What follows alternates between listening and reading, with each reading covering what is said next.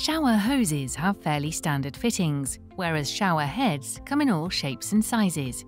You can usually buy a hose and head in a pack with the fittings included from hardware stores or online. There are 3 easy steps to change a shower hose and head. A common reason for changing a shower hose is when it starts to leak.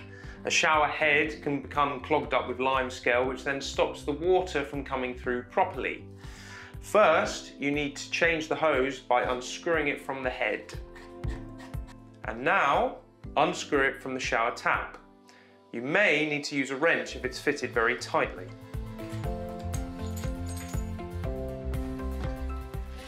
Here's the new shower hose. Make sure it comes fitted with rubber washers like this at each end. They ensure there's a good seal and no water leaks. If it hasn't got rubber washers, you can buy them in hardware stores or online. First, fit this end of the hose with the nut to the shower tap. Make sure it's a nice tight fit. You may want to use a wrench for this.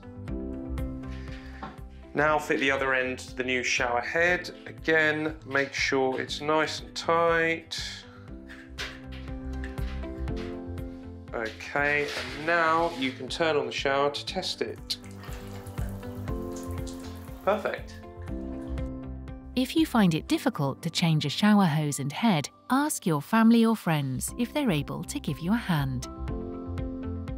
The Care and Repair Handy service carries out small home repairs for a small fee for Camden tenants who otherwise would struggle to get them done on their own.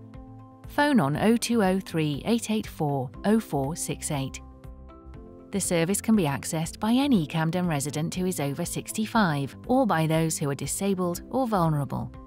Email camdenhia@mtvh.co.uk to access this service directly.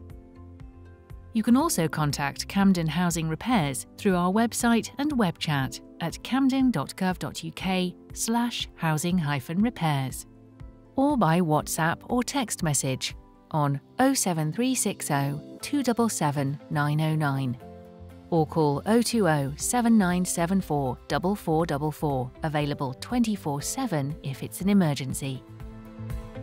We hope you found this video helpful. There are other types of support that Camden offers, including cost of living and heating advice. For more details, visit our website or call 020 7974 4444.